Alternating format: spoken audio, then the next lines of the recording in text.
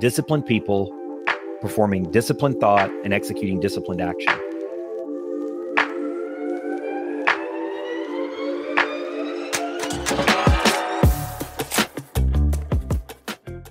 Welcome to the Winners Find a Way show. I am your host, Trent Clark, and this is episode 21 with Brad Stevens, the entrepreneur whisperer. Brad is from Atlanta, Georgia, a good friend and entrepreneur organization member, and he has been an asset to so many business owners and executives along the way. You will want to listen for all his nuggets. Brad has created many different systems and entrepreneurial experiences that have helped him build business growth and success. You will not want to miss us discussing finding a system, strategy and growth, and the power of self-discipline. Episode 1 of 2, Brad Stevens. Episode 21, The Entrepreneur Whisperer.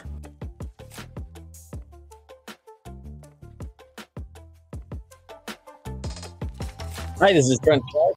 I'm excited to welcome my guest, Brad Stevens. How are you doing, Brad? Fantastic, man. Thanks for having me. I appreciate it.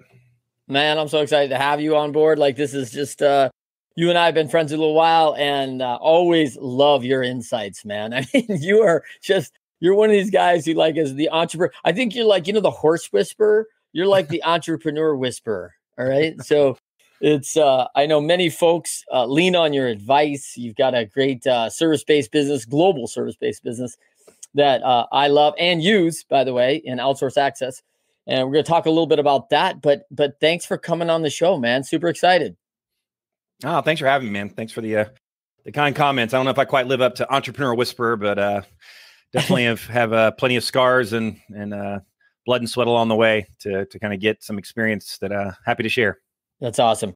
So today, for our listeners, if you've ever faced stiff adversity, felt like the losses are mounting and you need to find a better way, well, came to the right place. Whether you are already an entrepreneur, athlete, business leader, or just looking to start your journey to being elite, this is the perfect podcast and show for you. So always bringing on these 1%ers who come along, and Brad is no different. There's going to be a little time for Q&A at the end. So if you want to put those questions in the chat, I'll look for them and we will get to them. Hopefully a few highlights on Brad Stevens. Before I do that, Brad, tell them where people can find you. Sure. I mean, all the standard places. I mean, from a company standpoint and what we do with our company, outsourceaccess.com is our website where we provide vetted VAs and for entrepreneurs and business owners globally. BradStevensTraining.com is kind of my speaker site where it's got a lot of content about organizations or spoken content that I cover. And Facebook and LinkedIn, you just look up my name, you'll find, love to connect. And we're pushing a lot of content and information that may be helpful. So those are the standard spots. Awesome. So that's a little bit of background on you. Lifetime entrepreneur, domestic, international businesses, distribution now across 18 countries. It's amazing. Outsource Access is an offshore virtual service firm grown to 340 employees in under 2 years with a target of 600 staff by the end of 21. So you are kicking, and I'm sure this pandemic remote environment may have served you really well, as we'll talk a little bit about that. The co-founder of a startup software platform, 1On1. Do you still have that one, Brad? Yeah, it's actually something we launched during this kind of whole pandemic situation to be able to rapidly connect members of an organization to create connectivity. Nice. Love it. And then also keynote speaker, over 100 events globally. You're an international speaker, BST International in the USA, Canada, South America, Latin America, Canada, Africa, Middle East, Australia, Asia. Speaks on agility and scaling for CEO peer groups with opportunities to share stages alongside thought leaders such as John Maxwell and Deepak Chopra. Nice. And then, of course, also you have your own podcast, Automate and Delegate, what you should not be doing. I love that. What you should not be doing. Right. You've got some great guests that share specific tools, resources, strategies, fast track growth. 9-year member of the Global Entrepreneur Organization, as well as myself. Both of us are EO members. You are the EO Regional Director, East Regional Director for Member Engagement. 22 chapters, over 1,000 members that you're garnering that. Are you having a hard time staying busy, Brad? How many kids now? Well, how many kids you got? 2 little ones, 5-year-old and 2-year-old. So. Oh yeah, 5 and 2. Yeah, the little ones chasing them around. Man, I just see you as a bit of a couch potato, Brad. I'll be honest. With just nothing going on here. So incredible. But I also really was tied to some of the philanthropy stuff that you've done. advising business and civic leaders, some direct strategic work with Martin Luther King Jr., or actually the third, for his philanthropic efforts, launching some VA Give Back, a documentary film that was pretty cool about the firm selected to run a think tank on economic growth at the United Nations headquarters. So, yeah, it's pretty I cool mean, experience. man, come on, and a 5-year charitable event to support breast cancer awareness. So, there's no moss growing on this Rolling Stone. I'll tell you that right now, Brad. So tell everybody, like, why do you come on and do a show like this? Like, you come on with me. We always talk shop. We're talking about winners find a way and how to figure out a way to win. Why do you come and deliver to the audience? Well, I mean, I'm 41 years old now, and so I've had enough chance to beat my head against the wall as an entrepreneur, to get enough experience through the years. And I've had a ton of people that have given me shortcuts or insights. I mean, I'm one of those people that, look, if somebody's got a faster, quicker way and they figured things out, I just soon take that path and try and go bang my head against the wall. And so, if I can extend a little less head banging for some people on some paths of growth and finding their direction on multiple topics that we can kind of touch on, happy to do so. I had a lot of people in my path throughout the years that kind of gave me those shortcuts, and I'm happy maybe can provide some of those along the way.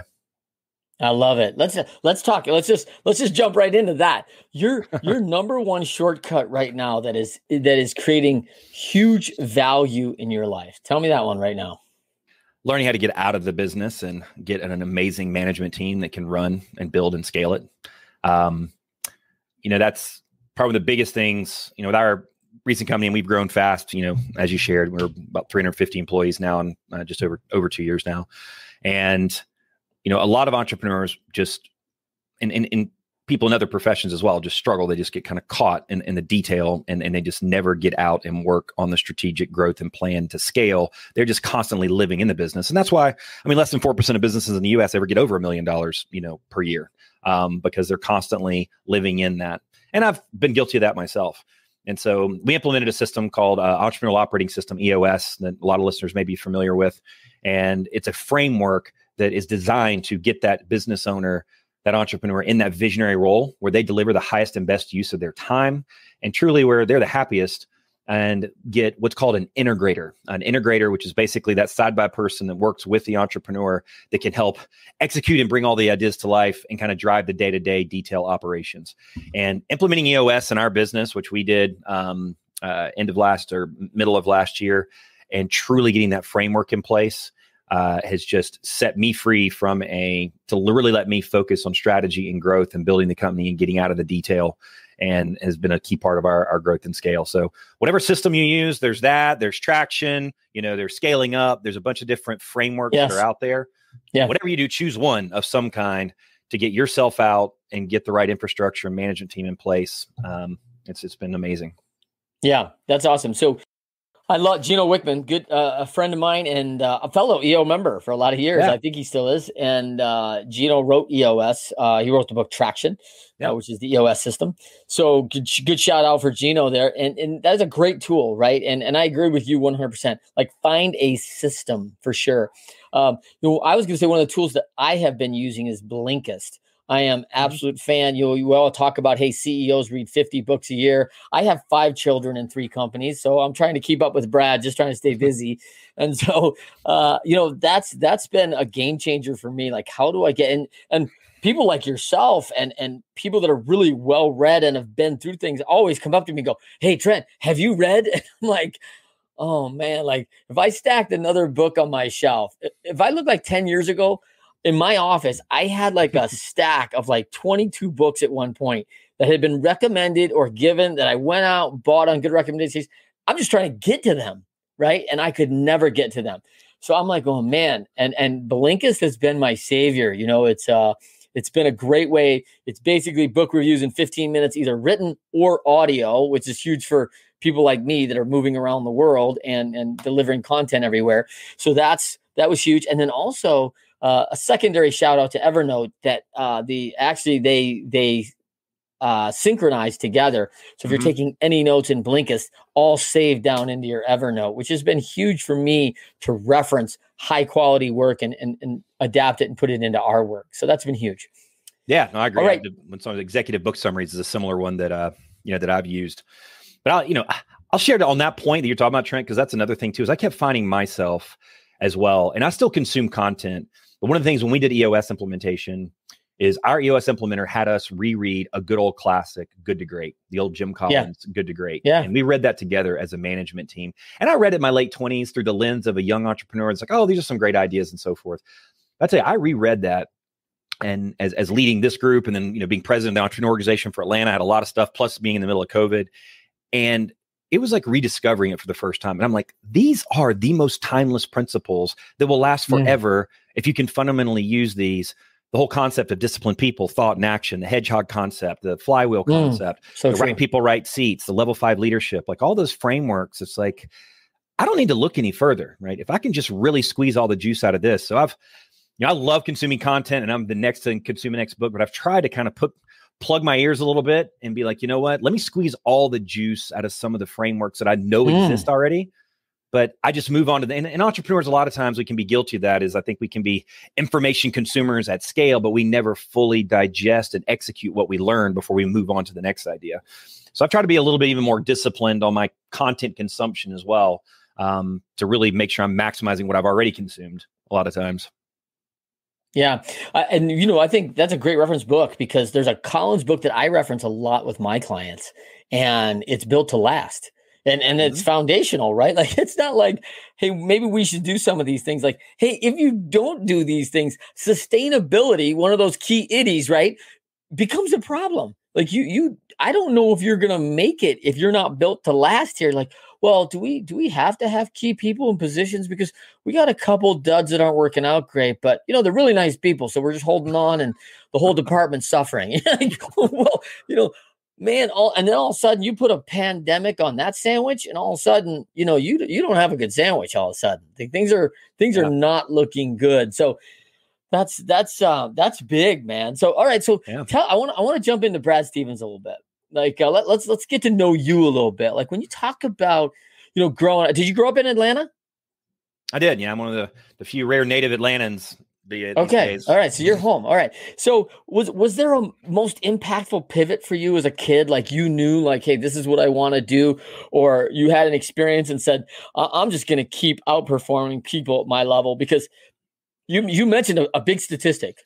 Only less than 4% of all businesses in the United States make $1 million or more. Like, that's bonkers.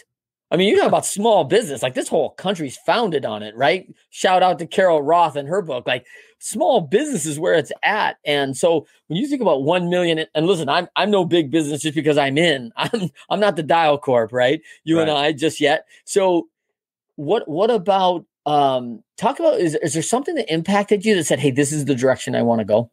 Winners Find a Way show is brought to you by Data-Driven Operations, powered by Journeys. Journeys is a software solution that helps you create a winning formula for your organization.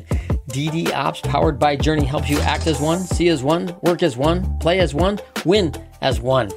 Are you looking for visibility, coachability, and productivity amongst your team? DD Ops is your software. Click on the link in the show notes to learn more. Well, I mean, I was fortunate to kind of grow up in a bit of an entrepreneurial kind of environment. My grandfather had started kind of a business in the woodworking kind of space, and woodworking and aluminum space. And then my dad ended up getting involved with that business. So I kind of grew up seeing entrepreneurship around me. I joke around, there was always like a whiteboard permanently hanging over the fireplace, like in our house. Like, there was always some kind of ideas flying around. And I love that. So it was, no reason for a TV. We have a whiteboard. Right, exactly. Just get high on markers and ideas. But it's your own. It's your own. This is us right here. Right, it's, exactly. High on marker ink and our whiteboard ideas. Actually, I love it. I have to coin that. I just came up with that. That could be good for the whiteboard the whiteboard business. But yeah, I mean, being around it, I mean, any of us, right? Any person that grows up, I mean, if you grow up and both your parents are doctors, right? I mean, you're going to have a proclivity either completely 180 degrees against it, or, kind of be grown, drawn to it. And so for me, I was kind of around it. And funny enough, my dad took me to school all the time when I was in elementary school. He drove me to school every morning on the way to work and would drop me off. And And I just was really curious, and we just had conversations about business and entrepreneurship, and even at a super young age. And so my first company was in was third or fourth grade, and I had a micro machine rental business. You remember those little mini cars, back in the day with the dude that spoke 1,000 miles an hour? Yeah. He spoke really, really fast and did those commercials and the micro machines. But anyway, I loved those. I asked for them for all the birthdays and Christmases, and I collected a bunch of them. And my parents enjoyed Crown Royal from time to time. So they had those like purple Crown Royal bags. And so I had them full of micro machines. And I went into my little Christian school, third or fourth grade. And this was I rented micro machines to all of my friends. And it's funny, my mom still got the folder. I had a VP of marketing. I had a frequent customer punch list. I had a little newsletter that I wrote out on a typewriter. Wow. Wow. In elementary school. Yeah, it's like third or fourth grade. So it was, dang. But I think being around it, I mean, that's just a testament. If you're around it and kind of having that dialogue, happening. And so anyway, so that was kind of my first foray in entrepreneurship. And then I started a tutoring company in high school. Actually, it was a way to kind of help kids bridge the summer gap. So I just went to all the middle school counselors and I said, who's struggling with math or who wants to get ahead? And they gave me the list, and I had about 18 to 20 students. I mean, it's brilliant, right? It's just brilliant. Like that's just thinking, in my opinion, just like on top of it and recognizing where the need is. Like, hey, I don't know where the need is, but I know someone who does know where the need's at, right? And that is so smart. I feel a little bit, sorry for your 5-year-old because he's got like 5 years old. He's got like 5 years to create a business, or else, he's gonna be running from behind here. like better get it going, right? Like there's gonna be some pressure. It's awesome. And I come from a very similar environment, right? Newspaper delivery was big. I mean, I was running my own route in elementary school, and my dad was a big part of it. My dad owned his own firm, so we had a lot of great conversations around him helping me on a couple of mornings with papers and things like that. And man, I was curious, right? That was a big thing. So let's go to this next part, Brad. I love the quote from Chris McChesney and Sean Covey from the 4 Disciplines of Execution. Also a good book. Winners, when shown data that they are losing, find a way. Let's talk a little bit about your background coming up. I mean, sounds like you've had bunches of wins. Talk to me about one of those setbacks in your background where, you were like up against it, but you figured out how to overcome, come back and bring it back. Sure. No, and I'm a huge fan of 40X. Actually, interestingly, I kind of brought a little bit of 40X into EOS. So the way that you do goals in 40X, where you create your quarterly goals and come with the leading and lag indicators. So actually kind of baked that into kind of our EOS framework. For sure. Yeah. It's the 4 disciplines there. And I actually used it to run our board for EO Atlanta this past year as well. And it's just simple, lean process. But yeah, I completely agree. What gets measured is what gets done. And it changes the behavior. For me, a pretty profound setback, but it's also, there's silver linings to setbacks, as most of us tend to see if you're looking for the opportunity in it. So my business before this one, we actually manufactured and distributed teeth whitening products all over the world. We had a manufacturing partner, and we had a beauty division. We had a dental division, about 10,000 accounts, and we had a bunch of different teeth whitening products. But one of them was a product that had teeth whitening gel on one side and lip gloss on the other. We had done thousands of units, been really successful with it. Had great feedback from the marketplace. We're thinking about launching it as its own separate product and business. But the next batch that we got manufactured, we had a manufacturer in Taiwan that was very high end. They did a bunch of high end cosmetic manufacturing. I mean, ISO 9000 certified, so on and so forth. Well, in our next batch, one of the suppliers changed the bioadhesive glue that held the little brush onto the stem that the teeth whitening gel piece went on. So they did that portion, and they shipped it to our manufacturer in California that would fill the teeth whitening gel. Well, they went to go fill this next batch where this supplier down the chain had changed this glue, and it would take about 60 days, but it would start reacting, and it would build up gas, and they would either leak or explode.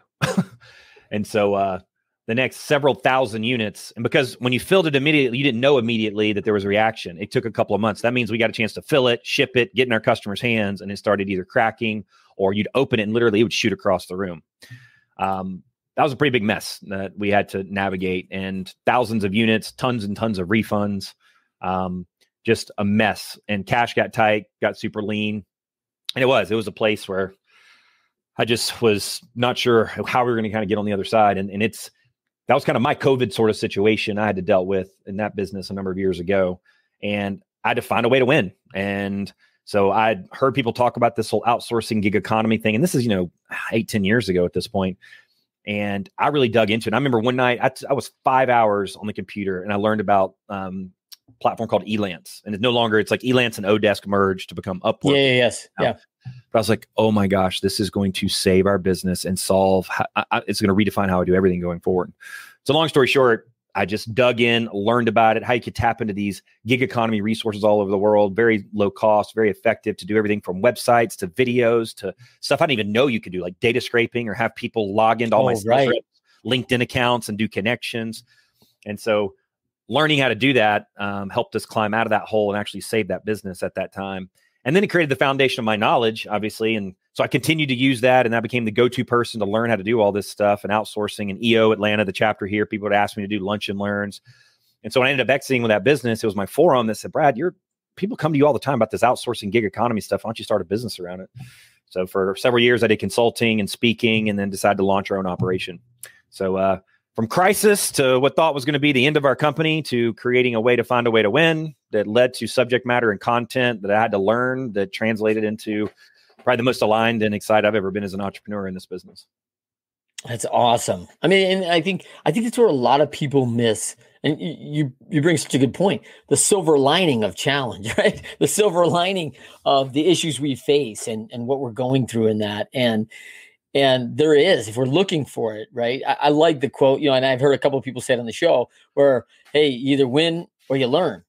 And when you're losing, man, I've always learned so much when I'm losing, right? When I'm winning, it's kind of like, oh, well, hey, we're winning, on to the next game, like that last game was easy. But when we lose, we all break down the film, we review the tapes, everybody, where were you at on this play? Where was I at? Where was I supposed to be? All these things. And the silver lining is really the learning. Like you said, you got to go deep in to figuring out how you're going to win. And when you find something like the Elance Odesk, right, you realize, whoa, I've got a bunch of assets here that are very affordable to me that know a bunch of stuff that I don't know right now, and we could really use without going broke on this thing. So what a huge deal. So let's talk a little bit as you talk about that and you kind of find your sweet spot, right? What do you think like your superpower is, Brad? Like what really jumps in? I mean, it's nothing special unique. I mean, I think I actually just had a big leadership meeting with all of our senior leaders in our company. And one of them asked me, I had kind of a roundtable to let them do a Q&A with the CEO and just let them kind of ask me questions. And one of them asked me that as well. And I think self-discipline. I mean, I know it's not super elaborate or magical, but that's a big thing that Jim Collins talks about in all of his books. And if anybody gets a chance, you go to jimcollins.com and you go to the thing called the map. He's taken all the key principles from all of his 5 or 6 books and reduced it down into what he calls the map. And he kind of categorized it. And it's 3 buckets: disciplined people, performing disciplined thought, and executing disciplined action. And it's all rooted in discipline. And the upbringing I had with being in kind of an entrepreneurial type environment, I worked in our family business and worked in the warehouse and swept floors and so forth. And just discipline I get up at 5 o'clock every morning. And I think I would attest that to probably a big part of what drives our success. What I get done in those first 2 hours before most people get up, that I get in 10 additional hours per week when most people get up at 7 or 8, makes all the difference in the world. So self-discipline and drive and commitment to, finish and find a way to win. I mean, when the setbacks come, but it all comes back to discipline. When Great by Choice is another one of Collins's books, and he looks at all the characteristics of some of the top leaders. And it's not just discipline, it is fanatical discipline is what they talk about. And not everybody has it. But I've was brought up with it, and I still have my weak moments from time to time. But I think that's been a key element to me being able to kind of get on the other side. Wow. Yeah, I think it's one of the my number one go-to, right? If I said, and we do this, I have a training today about this. And one of the key elements on that training is that self-discipline separates great leaders from good leaders. And that doesn't mean you cannot be a good leader if you're a little bit lax on your self-discipline. I've seen a lot of good leaders, but great leaders, they never lack that quality ever. Yeah. It's incredible, the separator. And I think Collins has got it dead on. I think that's a great tool right there. That's a nice little nugget right there. Just that max. It's called the map. Bring all his works into a tighter framework. man, that right there's worth gold right there. If everybody on this would go to, and I would just highly encourage you to do it. If you go to, I think it's just jimcollins.com or whatever, and you go on and you click on, I think, concepts is the tab you click on. And basically he got asked after he did all these bodies of work, they're like, Jim, can you tie it all together? Can you put a bow on it for us? And that's what caused him to create this thing called the map. And there's a short little 5-minute video right above it. And then you'll see, so disciplined people. And so he pulls from each of the books, what are disciplined people concepts, right? Right people, right seats, and level 5 leadership. Then disciplined thought, right? And then disciplined action. And like, bullets before cannonballs is one of his frameworks. The hedgehog concept. So he places each of these kind of key nuggets of timeless principles, but he buckets them in one of those 3 categories. Is it the people? Is it the thought? Or is it the action? And then the 4th one is built to last. To your point, that kind of speaks to his book on that piece, but it just does an amazing job of tying it all together into one piece, a little video that kind of explains it. But as he said, it's all rooted in discipline to start with.